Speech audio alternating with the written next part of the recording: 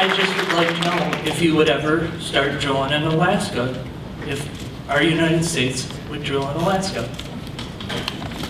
Not in ANWR, nor in the Everglades, nor in the Grand Canyon, nor off the coast of Florida, nor off the coast of California, unless those people wanted it done. Just like I won't touch Michigan's water supply unless the people of Michigan want it done. That's a fundamental federalist principle that I have. The states should decide what to do with their own assets.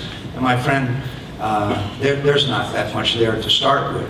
The second thing is, obviously, if the states and others want to have drilling off their coast, such as Louisiana does, then that's fine with me. We're doing a great deal off Louisiana. If the people of California don't want to, and as a federalist, I will respect that as well. And this happens to be one of the most pristine and beautiful parts of the world, and I would preserve it. And I know that a lot of people don't like that, but to think that ANWR drilling is somehow a solution to our incredible need for energy is just frankly not, I think, in keeping with the reality of what's there and how long it would take to get it down.